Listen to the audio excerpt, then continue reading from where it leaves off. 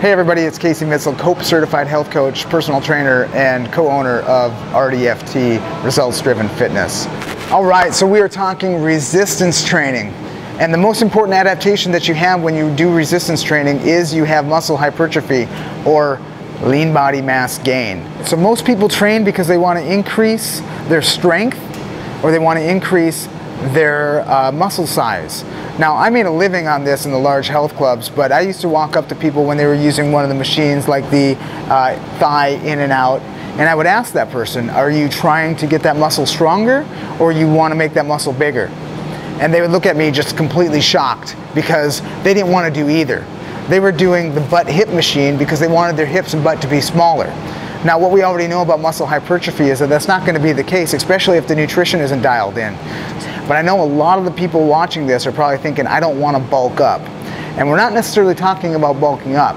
But what we're talking about here is trimming down the body fat while you increase the lean body mass. Now, you should already know that we can't out-exercise a poor nutrition habit. So exercise is not your solution for just fat loss in general. The amount of calories that you can consume at one time versus the amount of calories you can burn at one time and over a course of a week are extremely different. There's a big gap between them. So you're going to continue to eat and not see the type of results that you want to see. So if you have excess calories and additional building blocks in your nutrition, above and beyond maintenance or even creating a deficit that would allow you to tap into your excess calories, then what you have going on is a fat mass either maintenance or increase, while at the same time you have a stimulus that's creating muscle increase or lean body mass increase.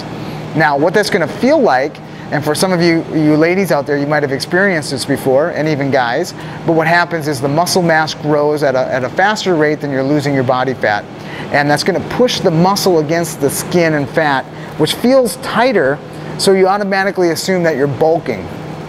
And bulking in most layman's terms is going to just mean that you're putting on a lot of muscle size, or you're starting to look like a bodybuilder or whatever negative association you have with it. But what we're really talking about is the muscle mass pressing against the fat and the skin, creating kind of a larger U but a more firm U because it's tight and it's pushing against that skin. Now, the ways that we would prevent that is obviously making sure that your nutrition is in check and that you're losing body fat at the same time that you're maintaining or slightly increasing lean body mass. Now, when you have a calorie deficit or slightly less calories than what you would need in order to build a large amount of lean body mass, it's really hard for your muscle to actually build without the additional calories and building blocks that you would give it if you were purposely trying to increase weight or increase muscle mass. So a certain amount of muscle mass is always good because the more muscle mass you have, the more calories you burn, even at rest, and that's going to be an important thing. Resistance training ultimately is going to be ineffective unless your nutrition is dialed in, and for a couple of different reasons.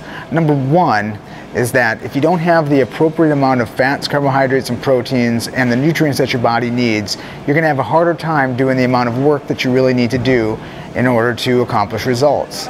So the other reason why your nutrition is extremely important is for recovery. If you don't give your body the right amount of protein, fats, carbohydrates, and nutrients that it needs, then you're going to have an inroad in your recovery, and you're going to continue to break down tissue without rebuilding it, and you're not going to get stronger. In fact, you're going to start to create an environment of fatigue or overtraining. And the problem with that is you're going to start to not look forward to your workouts. You're going to dread the days that you actually do need to come into the gym and work out, and you're going to have more levels of fatigue, and your muscles are just not going to respond the way that you want them to. So nutrition plays a huge factor. All right, so we talked a little bit about muscle fatigue and overtraining, and what we want to get into now is basically how to prevent some of that. So when we talk about concurrent training, then we're talking about two different forms of activity. We're talking about resistance training and endurance. And depending on your main goal, you'll have to take a look at that and see which one you're going to do first. So if your goal is endurance training, cardiovascular, you want to run more distance, that kind of thing, you would do those activities first or on opposite days than your resistance training. If you were to do a bunch of leg presses and squats and then try to do your normal endurance running, you're going to come up against some problems and some issues because of the energy systems that were used during the resistance training are going to be a roadblock for you in your endurance. So same thing goes for resistance training. If your goal is to increase muscle size, strength, or power, or even just toning and firming and getting that muscular look that you're looking for, then you're going to want to do your resistance training first before any of your cardiovascular activity, or do your cardiovascular on opposite days.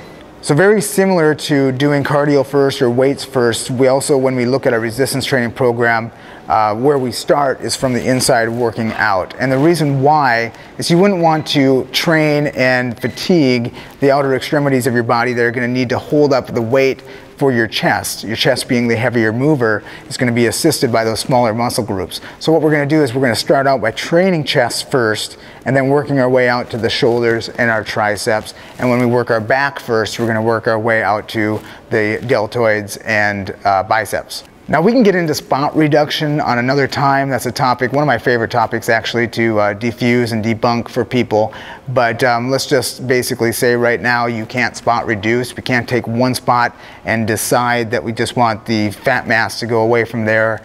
We can spot train. We can take a specific area and try to increase the size of the deltoid or something like that. That's a possibility.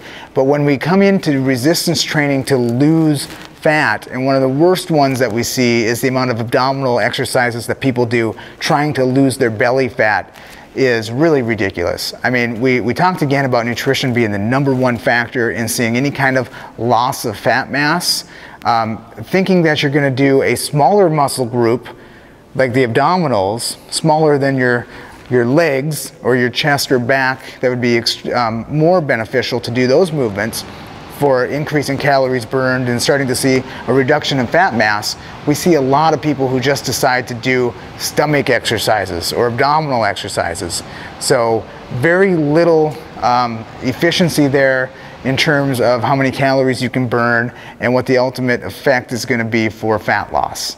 So again, nutrition, #1, large muscle groups when you're doing resistance training, working your way into the smaller muscle groups. Now, the two ways that you can increase your strength and your power would be by training your core, and that's all 6 deep muscles of your surrounding core musculature, and then also grip strength, because that's going to be a limiting factor when you get into some of your heavier weights.